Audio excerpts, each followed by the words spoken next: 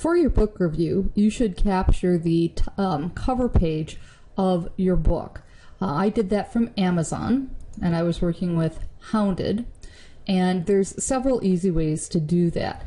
In Windows, you can search for and use the snipping tool, and that will let you select an area of the screen.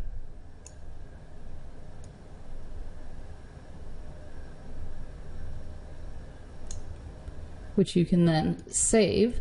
And when you save it, you should save it directly into your structure for your website. So I have mine in Web 115, File 3, and I'm going to call it Hounded. This is going to replace one I currently have, which is fine. And I'm going to hit Save. The other way to do this, and this is one of my favorite programs, it's a screen capture program called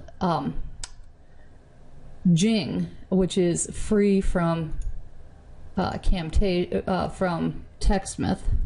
They make Camtasia, which is the software that I use to record my lectures, and it's a nice utility. I like it. It works seamlessly both on Mac and PC.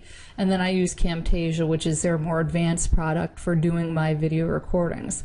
But my favorite screen capture option is actually Jing. It just sits here at the top of my page where I can select the image that I want.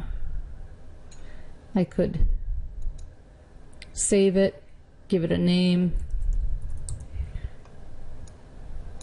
and it will let me select again where I want to save it to, and you need to save it into the folder that you're working with.